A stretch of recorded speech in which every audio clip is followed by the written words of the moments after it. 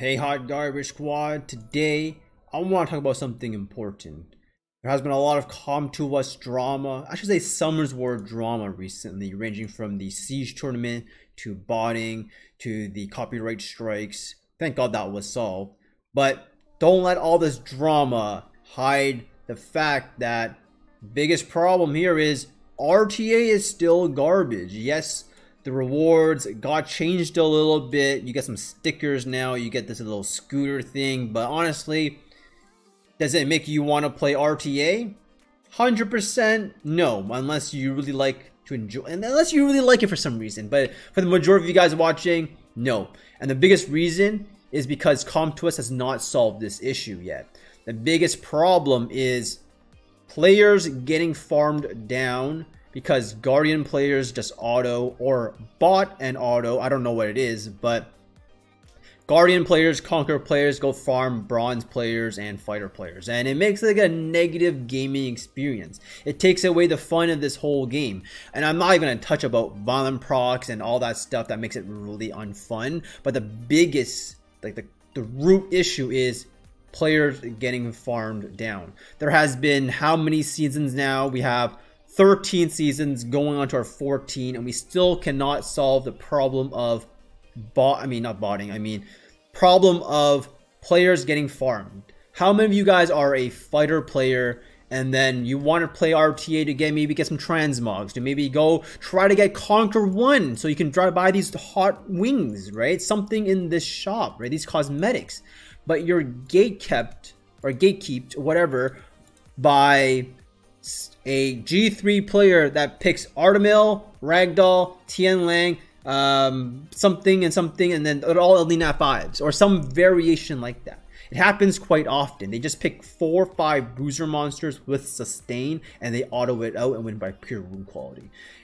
A lot of you guys probably don't think it affects me because I play at a higher level, but in fact, whenever I do account services and I do like RTA, like re-rune for someone, I test it out. It takes me a lot more matches to test it out properly because one, I'm facing players that aren't in my rank or climbing up, which is fine because that's part of the game. But two, it's because half of my matches are people autoing me and I can't properly test anything. And when I've noticed this issue, I did bring it up to Com2Us. Some Com2Us North America, which brings it to North Korea's Com2Us, but it's up to them to do anything, right? It's not the North American team. So I did bring it up, and it's by doing the account services and then noticing this issue, like it brings, like, I can understand it better from your point of view, right? It's actually really rampant. The amount of autoing is disgusting. It makes it as if not really fun. I have some things in my mind that maybe it'll solve it, maybe it won't, right? But we can brainstorm and try to find a solution instead of sitting here for 14 seasons getting autoed. Like, first of all, the better rewards is an incentive for you to play, but that incentive is not greater than the opportunity cost of getting brain damage from getting autoed and throwing your phone and buying a new $1,000 phone, okay? It is not enough for some of you guys to want to play RTA. What will make you want to play RTA is to mitigate this issue of players either bot farming down there in RTA or just AFKing, drafting, taking a dump, coming back for win or lose, okay? And I had some thoughts about potentially a fix. You know, my solution may not be the best solution, but at least I'm trying to bring attention to it, and this is my solution, okay? Based off your last 2 ranks of your RTA rank, your previous 2 seasons, your RTA rank, there should be like an average of some sort where, let's say you ended G1 times 2. Maybe you cannot play at an MMR level, like an ELO level of Conquer 2 and below. You will only be matched with Conquer 2 and above players in the current season, for example, right? Something along those lines. There has to be a floor in matchmaking so that fighter players who actually end Fighter 3 are not facing Guardian players at all, right? There's like, it shouldn't really be a thing. I get that maybe Conqueror players will face a Conqueror 3 player because that's that range, right? Maybe a rank below you, but it makes no sense to me how a fighter player can match up to a G1 player and expect to have a fun or even sort of fun time. Okay, it makes no sense. So my idea is there has to be like a minimum floor. I understand that it might make matchmaking a lot longer, but matchmaking is already an issue in itself right now. You can win as a Guardian 1 player, you can win 9 points off a G3 player, 2000 ranked, like top 100. You get 9 points off him. You lose to a C3 player, you lose 13 points, right? That feels so bad. You probably lost a Von Proc too. You grinded so hard, tooth and nail, for this one win against a top 100 player. 7, 8, 9 points. Wow, feels great. Next match, C3 player, you lose 13 points. Okay, so I kind of digressed talking about matchmaking, but my main point here is farmers and how we need a plan. And feel free to brainstorm in the chat of what can Com2uS do.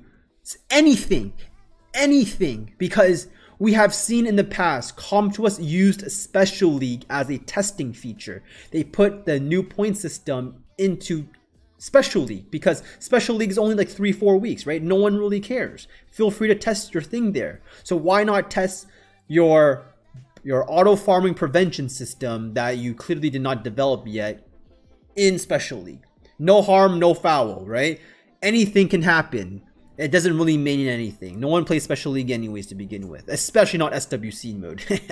But my biggest concern is after 14 seasons, there has been zero change to farming. And like I said, I'm only making this video for you guys out there who struggle, who actually want some form of competitiveness, right? I don't expect Com2uS to introduce a RTA mode very similar to Predator, no runes needed, 10x stats, whatever, right? I don't expect that because they need to make money.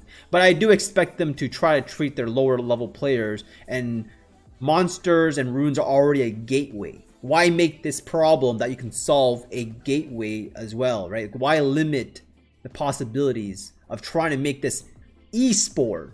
And I quote esport is because Com2uS has been shoving this down your throat, right? This esport concept. Com2uS made a Legends tournament. They made a Siege tournament that they bafflingly destroyed, okay? They have a prize pool. They have broadcasting teams. They have talent teams for you to cast, right? It's all in the concept of having, well, the game itself is not really an esports, but the concept of it being an esports with all the factors I've listed should at least make them want to make the mass players interested in RTA.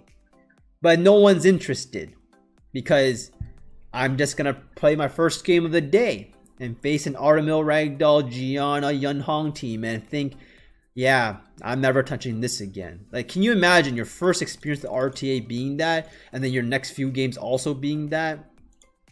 Terrible. Anyways, that is the biggest thing I want you to bring attention to. I'm not even going to talk about Von Procs. That's a whole nother issue in itself. Like 22%, 12%.